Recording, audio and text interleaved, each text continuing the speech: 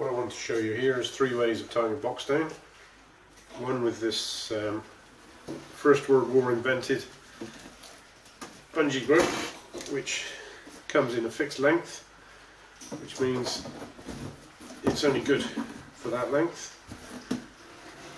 You have to stretch it as far as you can, which is inherently dangerous, and then hook it around what you're trying to fix down. You can see it's crushed the box. If you don't want to use bungee cords, bungee ropes, shock cords or occy straps, depending where you are, that's what they're called, all the same thing, you can use a ratchet strap. The ratchet straps are okay. If what you want to strap down is a very strong box, which can take being held down very tight, because unless it's very tight, this piece of metal will just flap around all the time and work itself loose and damage the box even more, or damage could be antique furniture. So you're going to make that strap as tight as you can. You're then left, because that's a fixed, same as the bungee cord is fixed, these are fixed lengths, you're left with a load of cord which you've got to do something with. And if it's on a trailer, you've got to hope, or a bike rack, you've got to hope it doesn't start flapping around, which you see many times going down the motorways. Piece of cord just flapping all over the place. Now what I'm going to show you here is the whatnot. Now we've got a length of rope which is too long, so I'm going to double it over.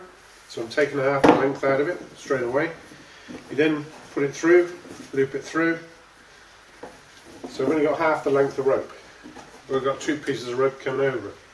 So you put on the whatnot, very simply, very easily. And then put that around what you're tying to.